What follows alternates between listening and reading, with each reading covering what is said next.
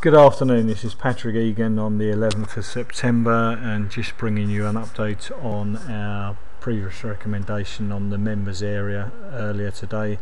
It was for the 4:30 at Foss, a competitive class 3 handicap as it says here, and we elected to lay Safarana, which is E. Dunlop's entry. It may find stepping up from maiden class into such a competitive handicap a little bit tough.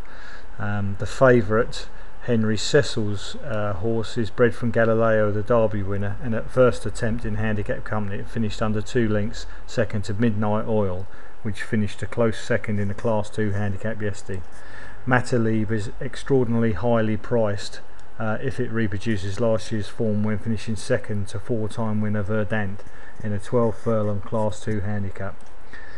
Other dangers that have proved themselves in this class or above are Enroller, Classic Vintage, and in view of all of this, taking a price of 5 on Betfair, which would be equivalent to 4-1 or below on Safarana prior to or in running, seems to present reasonable value for a net return of 2.38%, assuming that all 7 of the 8 still run. If there are any withdrawals, we advise not to transact. So let's switch over to the media centre and see how the race unfolded.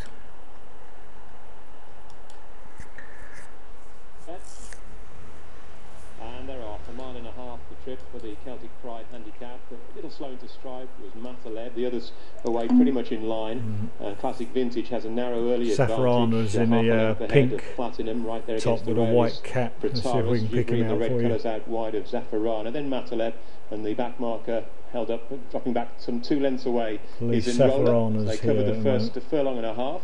Classic Vintage makes the running for Frankie McDonald. The ex-French trained Platinum shows in second place for Ryan Powell. Givry is in third, close up, just ahead of Pretaris in the crossbelts. And then in the maroon and white colours, Paul Hannigan aboard Zafarana, bidding to give Ed Dunlop a quick double on the card. This leading group then race in advance of Mataleb, who's held up last of that main group, and then the back marker by a couple of lengths, Martin Dwyer aboard Enroller.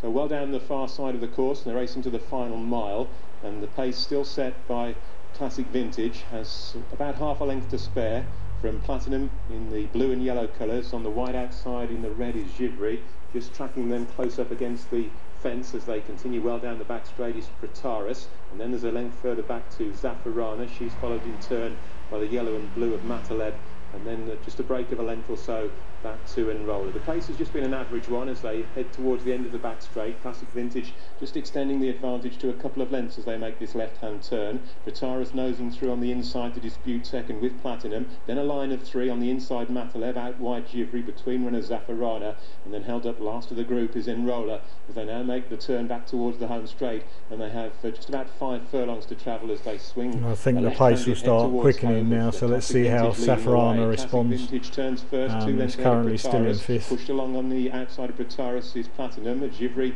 makes ground on that one's outside. Improving towards the inner is Mataleb. Safarana's got an awful lot to do from there. At the back, and Classic Vintage continues to go well as they head down inside the last 3 furlongs. As you can see, it's been niggled along, so Safarana, as suggested in this company, into that advantage is 2 lengths back finding it a little bit then tough. There's a 4-length break back to Givry, and Rollers made good ground in the blue and white. So let's just stop the video there and see what the result of the event was. Classic Vintage, who was in the lead there, led all the way, won the race. Safarana came 6 from 7, so another successful lay suggestion using the Cashtap ISA. On this particular occasion, we ourselves were unable to get all of the suggested lay price in running, but most of the members did achieve in a 2.38% return on that event. So, as I say, another successful lay recommendation using the Cashtap ISA. So thank you for listening.